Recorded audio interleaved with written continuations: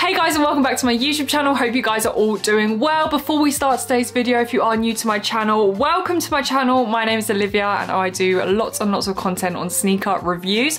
I'm also holding a £100 giveaway that ends this Thursday. I will leave the video with the link and the description and everything you need to know about this giveaway. So if you do want to enter, you can. Today's video is going to be on the Adifom Q. Don't really know what to call them, clogs, runners, trainers, but basically they are kind of Adidas's version of a Yeezy foam runner. So today we're going to take a look at those, and I do also have a pair of Yeezy foam runners as well, so we can do a comparison to see what each one is saying and how they kind of hold up against each other. Starting with boxing, as usual, we don't get a special kind of box for these, so you just get the normal kind of Adidas trainer box.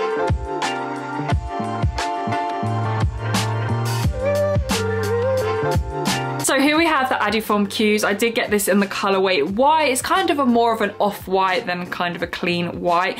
They do some other colorways, however it's not a huge selection just yet, but I feel like they probably will release a lot more colorways down the line. But for the moment they've got this white, they've got a black, and they've got a grey, and then they do also have some kind of different variations of the sock lining, which we'll go into so I can show you guys in a bit. You will notice that it does look like a Yeezy foam runner. I feel like you just can't deny this, and obviously Adidas aren't going to say that. Adidas have actually said this is based off one of their trainers, the 2001 Quakes. Obviously this is called Adifom Q, so they've kind of related the name of the shoe to the Quakes, which I get, but let's be real.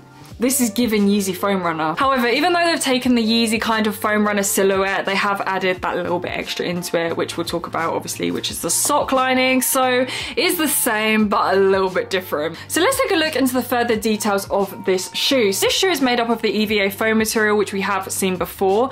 Compared to the Yeezy foam runners, it is a lot thicker, and therefore it is definitely a lot more sturdier. It's not as flexible. This kind of gives off more of a vibe of a trainer than a runner. Of course, we then have the cutouts across the lateral and medial side panels. Again, compared to the Yeezy, these are a lot more aggressive. They definitely look a lot more meaner.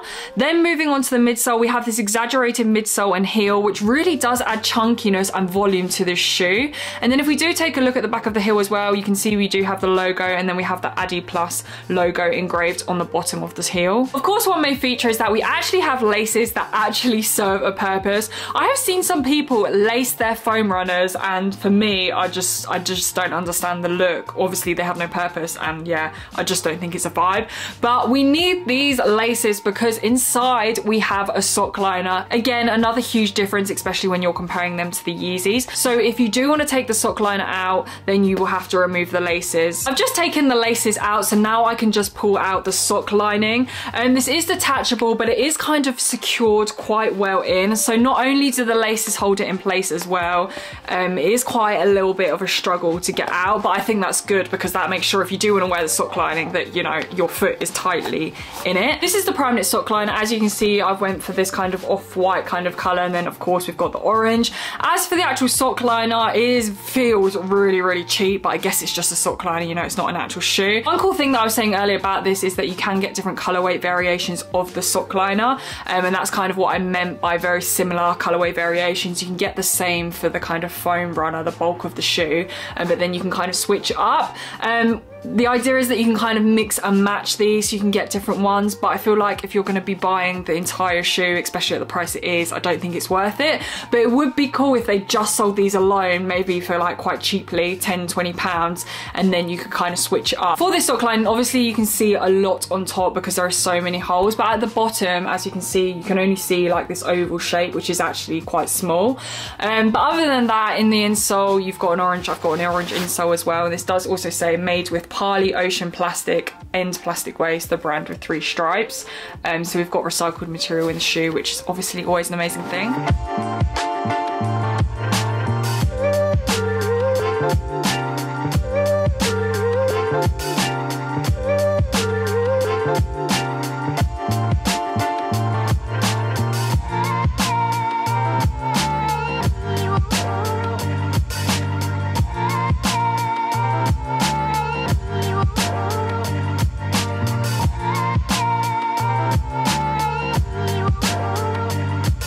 I think one thing for me that I was really interested in was, after I've taken the sock lining out, can I actually wear this as a foam runner, exactly like the Yeezy foam runner?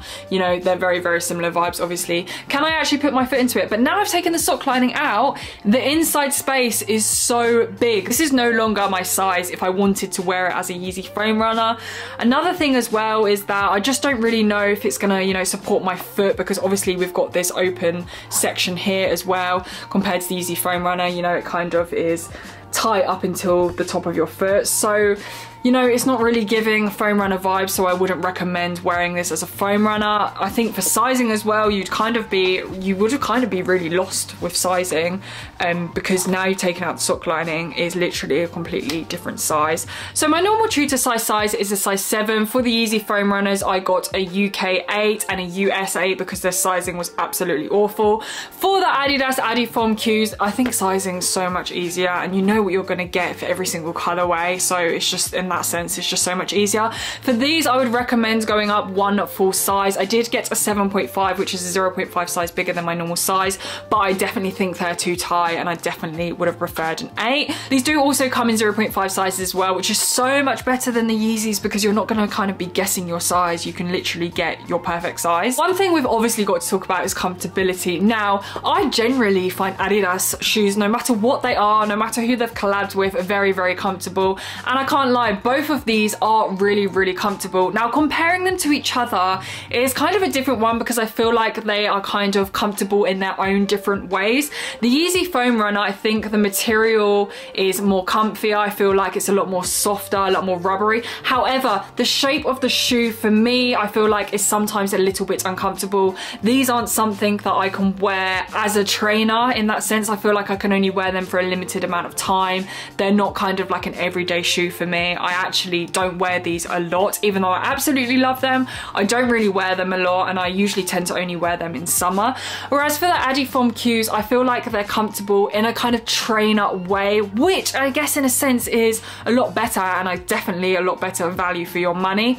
So these definitely feel more like a trainer. I think it's because you've got the sock lining, you've got the laces, and the shoe is a lot bigger. I feel like there's more space for your foot. This shoe for me, I feel like I could wear normally as a trainer. Like, I could go walking in it, I could do normal trainer things. Whereas for the Yeezy foam runner, as I said, this isn't a trainer for me. This is more like a kind of slide. So I guess it kind of depends what you want from your shoe, but definitely both very comfortable shoes. Pricing wise, these came in at £90, $120. Now, one huge thing about this is that you're not going to be struggling. You should not be struggling to get these, because these are so much more easily accessible. They're on loads of different company websites as well, so even if you can't get them from Adidas, which I'm sure you will, you can literally just pick them up from most places. Again, compared to the Yeezy, it's definitely a lot thicker, a lot sturdier, and that kind of comes with a bit more chunkiness to the shoe. It definitely looks a bit more clunky on your feet. For me personally, I'm not a fan of this material clunkier. I don't know what it is. I don't know, you know, if it's just because I've got in my mind the foam runner was the first thing that came, so now anything compared to it, I'm a bit like,